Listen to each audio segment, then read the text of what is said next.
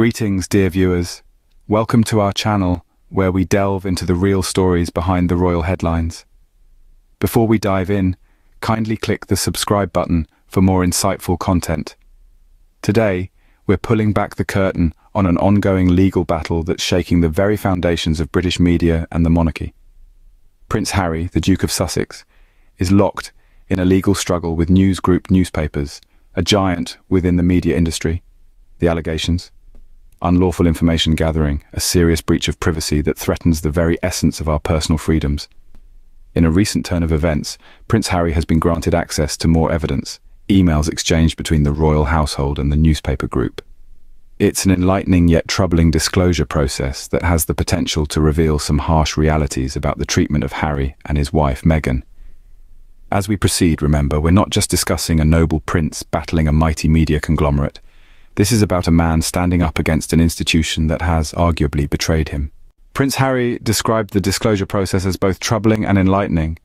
What could this mean? Indeed, it's a question that has left us all mulling over the possible implications. As we delve into this, we must consider the context. Prince Harry, a man born into the royal family, is now at odds with a media giant over allegations of illegal information gathering. The court case, set for January 2025, has already begun to shed light on some unsettling truths. Harry's legal team has gained access to key emails exchanged between the royal household and the news group newspapers. These emails, dear listeners, might just be the crux of this entire saga. The disclosure process has been described as both troubling and enlightening, words that speak volumes. Troubling because it implies a disturbing level of cooperation between the royal household and the media. Troubling because it suggests that the media may have been fed information from within the very walls of the palace. Enlightening because it exposes the lengths some entities might go to for a scoop. Enlightening because it sheds light on the possible machinations behind the media's relentless pursuit of Harry and Meghan. It's a revelation that leaves a bitter taste in the mouth. A prince, born and bred in the royal family, possibly betrayed by the very institution he was a part of. It's a narrative that reads like a tragic drama, but unfortunately this isn't fiction. And as the plot thickens, one can't help but speculate further. Could these emails reveal the royal family's complicity in the media's relentless pursuit of Harry and Meghan? If so, what could have driven them to such lengths?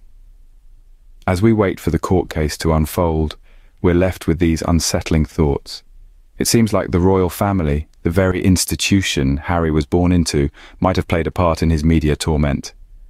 The truth, as they say, is often stranger than fiction, or in this case, more troubling and enlightening. Could it be that the royal family is complicit in the media's attacks on Harry and Meghan? This is the question that has been reverberating in the minds of royal watchers, as we delve deeper into the murky waters of this ongoing legal battle.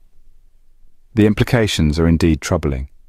If the royal family, an institution revered for its sense of duty and tradition, played a part in selling out one of their own, it reveals a shocking disregard for family ties and a disturbing willingness to sacrifice personal relationships for media attention.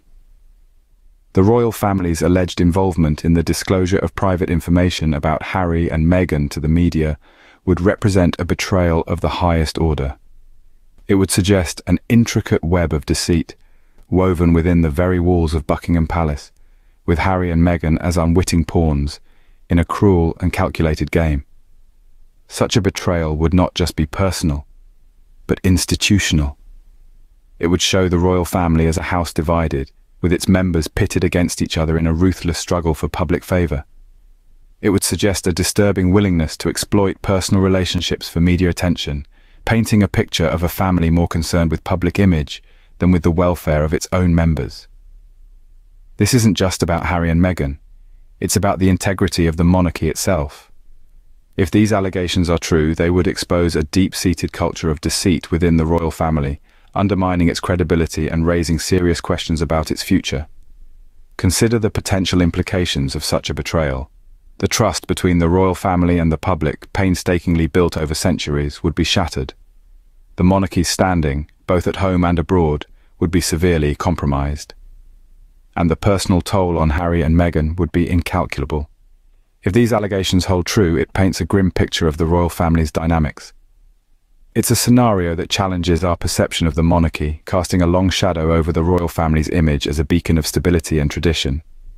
Ultimately, it's a reminder that even in the loftiest corridors of power, personal relationships can be manipulated for public gain. The UK media hasn't been kind to Harry and Meghan, but just how deep does this rabbit hole go? Let's delve into that. The media's role in this royal saga is a complex one, rife with ethical questions and dubious practices. The pursuit of a juicy story often drives media outlets to employ intrusive tactics, blurring the line between public interest and privacy invasion. In Harry and Meghan's case, it appears this line was not only blurred, but completely erased. The UK media, with its incessant scrutiny and relentless pursuit of the couple, has been a major player in their decision to step back from royal duties. Imagine being constantly under the microscope, every move dissected and analysed, every misstep amplified. It's a life of intense pressure, where even the most personal moments are up for public consumption. The media's role goes beyond just reporting facts. They shape narratives, influence public opinion, and have the power to build or break reputations.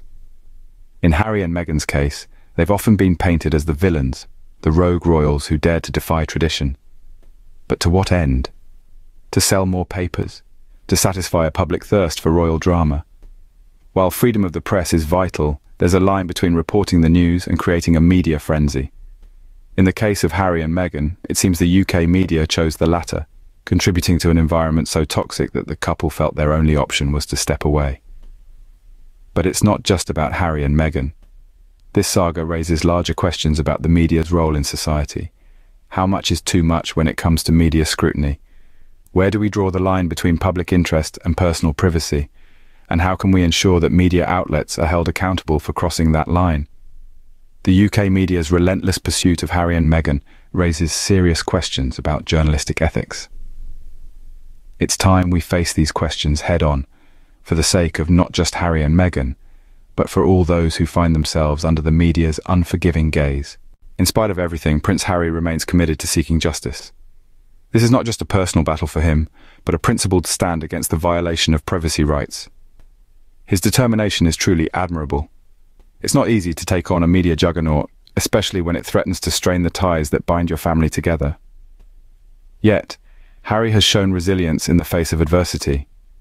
His pursuit of justice, despite the personal toll on his relationships, is a testament to his commitment to the truth.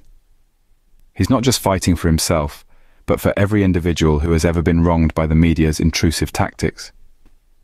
In an era where privacy is increasingly under threat, Harry's legal battle serves as a potent reminder of the importance of safeguarding our personal space.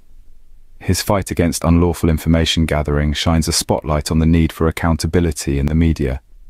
The outcome of this trial could set a precedent for future cases involving media intrusion. By standing up to the media, Harry is challenging the status quo. He's sending a clear message to the world that privacy cannot be sacrificed at the altar of sensationalism. But let's not forget, this is not just about setting legal precedents or challenging the media. At its core, this is about a man's fight for his rights, a family's struggle for respect, and a public figure's quest for dignity. As we watch this saga unfold, we must remember that this is more than just a legal battle. It's a fight for justice, a fight for privacy, a fight for respect. It's a fight that could change the way we think about the media and its role in our lives. Harry's fight is not just about him, it's a fight for everyone who's ever been unfairly targeted by the media. As we wrap up, it's clear that this saga is more than just a royal scandal. It's a poignant reflection of the struggle for privacy, dignity and respect in the glaring spotlight of public life. We've delved into the troubling disclosure process, shedding light on the potentially disturbing contents of these emails. We've examined the alleged betrayal by the royal family, a narrative that paints a cruel picture of familial bonds severed for the sake of media attention. We've also scrutinized the role of the media, a beast that feeds on controversy and scandal, often at the expense of personal integrity and privacy. And finally, we've applauded Prince Harry's determination to stand up for justice, despite the personal toll on his family relationships. His legal battle is a beacon of hope for those seeking redress for violations of their privacy, a reminder that no entity, no matter how powerful, should be allowed to trample on individual rights. Thank you for joining us today. Don't forget to subscribe, like, and share this video. We appreciate your support and engagement. Until next time, take care.